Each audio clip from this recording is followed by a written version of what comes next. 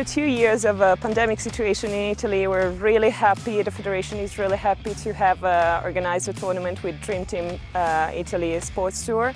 So it's amazing to be here, this fantastic sports center with 4 teams for the first year, and we would be happy to maintain the organization for the next ones. And thank you very much, Dream Team Italy, for helping us to organize the tournament.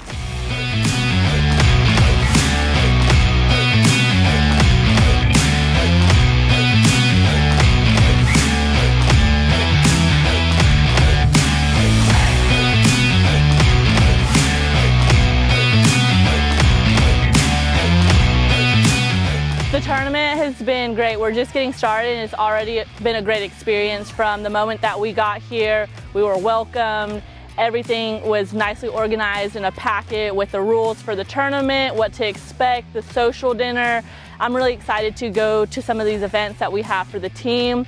It's been awesome. The girls have been really excited about being here, especially even with COVID. Like, you guys have done an amazing job with the protocols. The location's great. Lake Como's, I would say that way, but maybe it's that way. It's a great location. The field is amazing. It's turf. It's, you know, top of the line turf, so it's really awesome to be able to play out here. I would suggest, you know, if there's more teams who are able to come the following years, it would be a great opportunity for them to come here.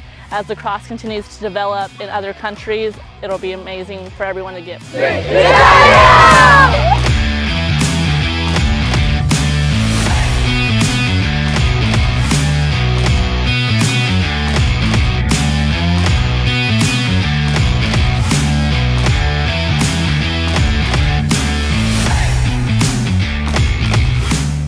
I had a fantastic time and a really great experience. 3 one-goal games and a great venue with the beautiful mountains behind us and a great team of girls that I just met, and we were really able to accomplish a lot of fun things this weekend. Anytime you get to come to Italy, especially Lake Como, it's just unbelievable. Everybody I told was really jealous. It's a great time for international teams to travel because school is out in North America, and there's, aside from other international senior team events that happen during the summer, this is an excellent time for teams to come and visit Italy and spend a weekend playing lacrosse in a great place.